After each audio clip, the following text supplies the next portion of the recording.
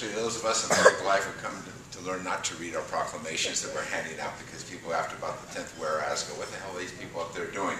But anyway, this is an insert that I had placed in the Congressional Record, really recognizing Dick's service to our community, and I mean community in the large sense beyond the education community, but also recognizing his leadership in education. And it's a pleasure to join you here this afternoon in recognizing his service to the education establishment in our community, his dedication to the students, to the teachers, and to the governance of the district. And as one who spent some time running seminars at the Olympic High School, his dedication to continuation education and alternative education for students who don't necessarily thrive in the regular environment, if you will. And so often, probably I thought to some extent that their level of failure, if you will, would be rather great. And yet I've come to see so many of the students that I was with at Olympic High who are doing rather well out there in the regular world, if you will, with jobs and families and aspirations and hopes. And I think that Dick's dedication to alternative education and continuing education taught me a lot. It's taught me a lot as I sit on the Education Committee in the Congress about how we fashion policies to allow the maximum number of young people to thrive in that environment. And he's been a great mentor to me, sometimes a critic, but he loves the federal role in education. You heard him say that at the board meetings, right? How much he admires it.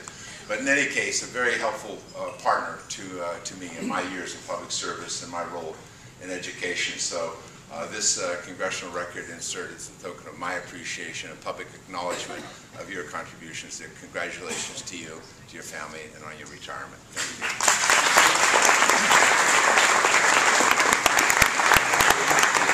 you.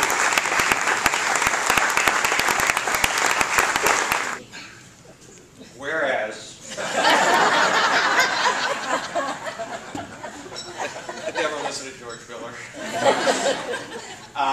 Well, I came because actually I was misinformed. I thought Vicki was retiring, and I was really excited about that. Well, just thinking of Vicki retiring, talk about an oxymoron. I just, first of all, want to thank you all. I told a few people, it's sort of like owning a restaurant again. Paul Allen trying to skip out on the check. Vicki, you know, trying to get free refills for Diet Pepsi. But that's part of how I met many of you, actually, when Medea was behind the restaurant. Of course, the administrators would come down for lunch, and we would try to negotiate contracts. Gene would be out on the patio, and all would be in the dining room. That all worked out fine. But I got to know many of you in that way. Actually, many of you probably don't know this, but in my political life, I have gotten every job I applied for except for two.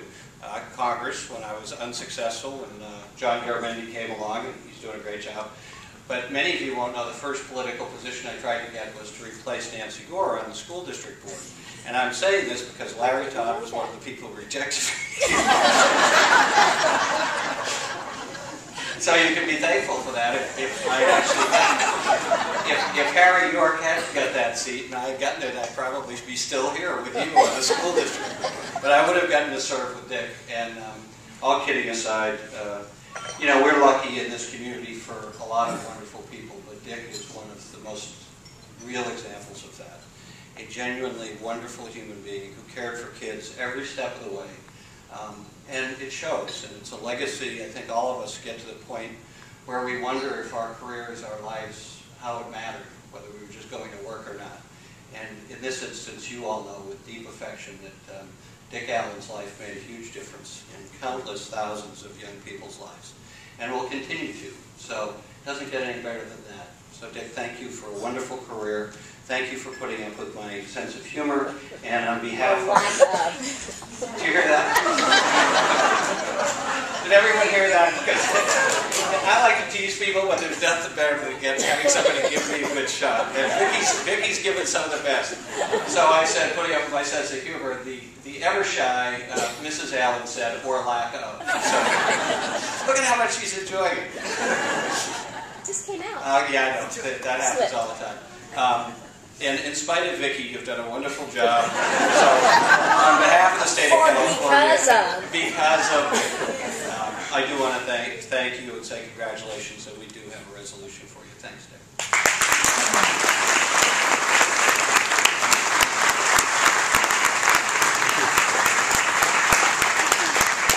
Just highlight some important. Look at the bottom. That's right. But on behalf of Assemblywoman Susan Bonilla, Assemblywoman Joan Buchanan, and Assemblywoman Nancy Skinner, is a resolution for 50+ years of service to our community. The state of California holds in highest esteem those who devote their lives to the betterment of children, and included among those individuals who have committed themselves to this endeavor is Richard Allen.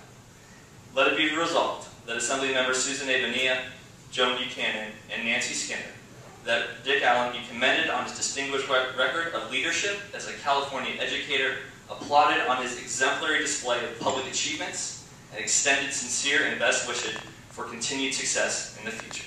Thank you.